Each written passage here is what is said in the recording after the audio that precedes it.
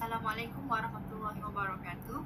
My name is Sophi Binti Shamsol Zailan with matrix number of 2020589371 in Diploma in Business Studies in class of MBA 1114B. So today, I would like to present about my individual assignment on Nestle company. And without further ado, I would like to start off with my presentation with introduction about the company products and services. Secondly, the assessment of company, which consists of character, capacity, capital, collateral, and condition. And last but not least, summary of SWOT analysis, which consists of strength, weaknesses, opportunity, and threats. The introduction of the Nestle company. So Nestle is a multinational food and beverage conglomerate. It ranks among the world's largest, and the Heinrich Nestle, also known as Henry Nestle, founded the Nestle company in Switzerland in 1866, and Nestle Malaysia began as the Anglo-Swiss Condensed Milk Company in Malaysia in 1912. So the Nestle company in Malaysia, which is headquartered in Mutiara Damansara, Petaling Jaya, Selangor, and employs over 5,000 people across the country. So Nestle also produces its own product in 7 factories. And interesting about Nestle, which they also have the objective which to be the world's leading nutrition, health and wellness company by creating world-class products of consistent quality, reliability and convenience while adhering to business excellence standards across the board.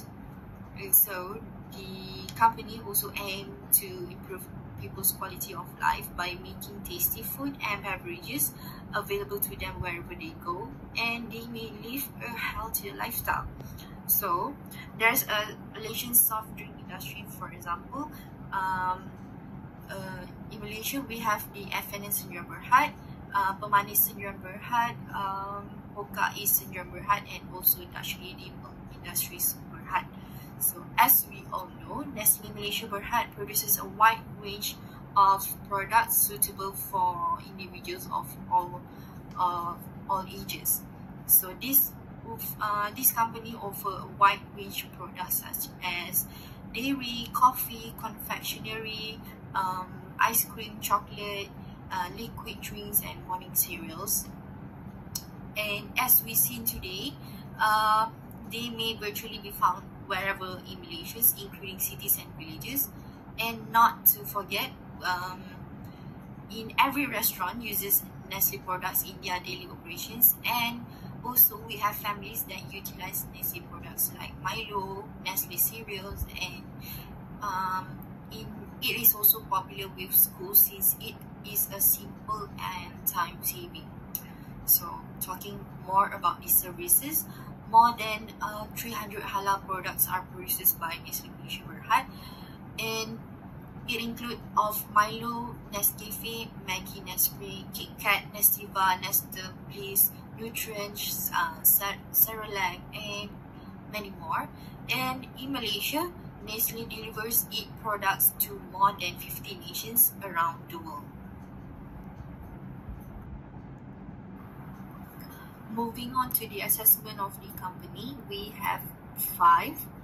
So the first one is the character, which refers to a customer's willingness to pay and which is the likelihood that they will make a good faith effort to meet their obligations. So secondly, we have the capacity, a subjective and objective assessment of a customer's financial capability, and it refers to the ability of management to properly manage the firm in order to generate income as well as the availability of financial resources to pay for it. Next, we have capital, a firm's general financial situation which is used to determine its ability to pay, and it focuses on the firm's working capital, which also is available for obligations payment. We have the collateral. It is used to secure credit by representing tangible and intangible assets to creditors. And lastly, we have the conditions, which refers to the influence of broad market trends or other specific market conditions on the customer's business operations and capacity to meet obligations. In terms of character, Nestle is a stable company with its own image because it can identify and respond to changing market demands, conditions despite manufacturing hundreds of goods and having a global supplier network. While other companies are suffering by receiving information to track changes in demand in advance, so they can adapt patterns and provide the right orders to suppliers. This Nestle company has a greater liquidity ratio for the year 2019 than 2020. As I can see, under the liquidity ratio, it shows the increase of the current ratio and quick ratio. It shows that the company can pay the short-term obligations on time. Overall, in comparison to 2020, the financial analysis for the current ratio, quick ratio, inventory turnover, average collection period, fixed asset turnover, and total asset turnover in 2019 shows that the Nestle company is in a better shape. A corporation can enhance its liquidity ratios by paying off liabilities, using long-term financing, in successfully managing receivable and payables, and also to decrease their costs.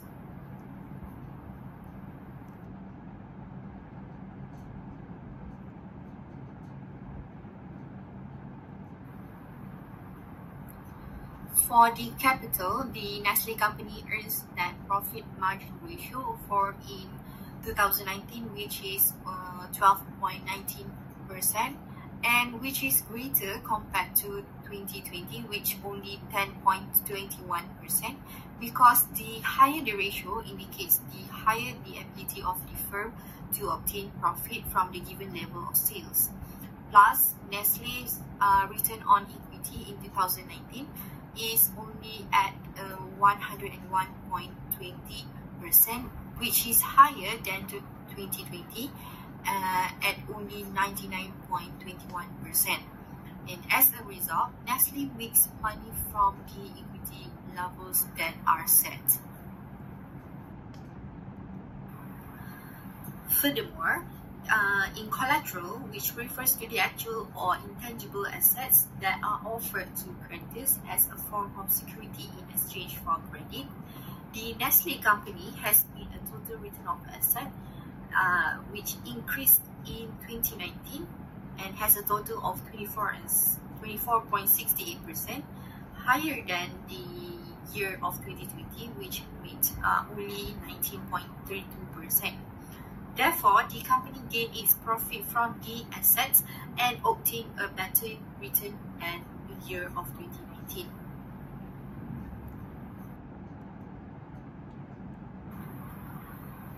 Finally, the term condition, which refers to the economic circumstances that may affect the borrower, and Nestle company maintains its performance in the face of adversity throughout the COVID-19 pandemics, but there is a trend shows that there is decreasing in 2019 and 2020. Nestle was fortunate that its income and profitability were able to detect and adapt to shifting market demand conditions, and therefore Nestle is also able to obtain information in advance to track changes in demand, allowing them to adapt patterns and provide the appropriate orders to suppliers while other companies are struggling.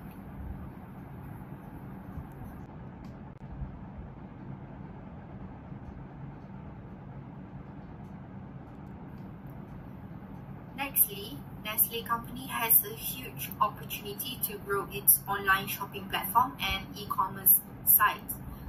A small number of CPGs provide online services to make purchasing more convenient and enjoyable. And although Nestle company operates online storefronts in a few countries, the business will benefit from expanding its online services to new places. So Nestle has expanded its company through acquisitions and sold some underperforming brands in 2019, such as Herta, Charcuterie, and will focus on acquisitions in 2020. So Nestle has a lot of room to develop by diversifying its portfolio with high-performing SME acquisitions. Lastly, Nestle's threat is in illegal rainforest destruction controversy, which resulting in 2017, Nestle was accused of being involved in deforestation of Sumatra's last rainforest. So in this aspect, NGOs and environmentalists has slammed it hard. However, although Nestle is respected by its reputation in the food and beverages sector, offering high-quality products daily, Nestle's production is heavily reliant on the use of water. For a variety of reasons, the corporation has found it is difficult to obtain clean water from less expensive sources. So these include rising population, climate changing, rising food and water demand, rising pollution, water waste, and also resources overexploitations. In conclusion, the current ratio for Nestle shows in 2019 is 0.65 times is greater than 2020, which is only at 0.59 times, but the company can pay its short-term obligation for both years. So Nestle inventory turnover ratio in 2019 is 6.24 times, which is higher than in the year of 2020, which only 5.77 times. And the company's inventory turnover is high, which could indicate a stronger sales or better managerial control. And throughout the COVID-19 pandemic, Nestle maintained its success in the face of difficulty, but there is a downward tendency in 2019 and 2020. Nestle was fortunate in that it was able to detect and adjust the changing market demand conditions, resulting in its increased revenue and profitability. While other companies struggle, Nestle is able to receive information ahead of time to track changes in demand, allowing them to alter patterns and send the right orders to suppliers. Talking about the actual or intangible assets that are offered to creditors as a kind of securities in exchange for credit are referred to as collateral. So Nestle's overall return of assets improved by 24.68% in 2019 compared to 19.32% in year of 2020. And as a result, the corporation gains profit from its asset and earns a higher return in 2019.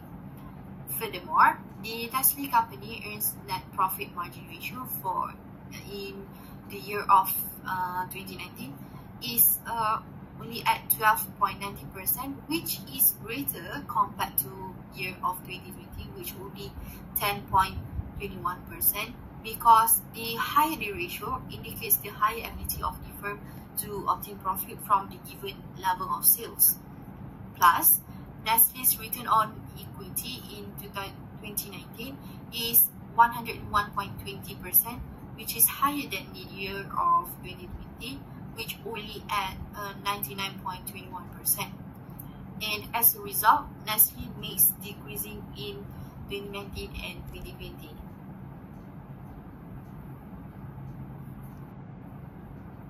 Before I end my presentation today about the individual assignments on Nestle company, I would like to express my sincerest thanks to Sir Shahiruddin Shafai, and thank you to everyone for watching my video. That's all from me today.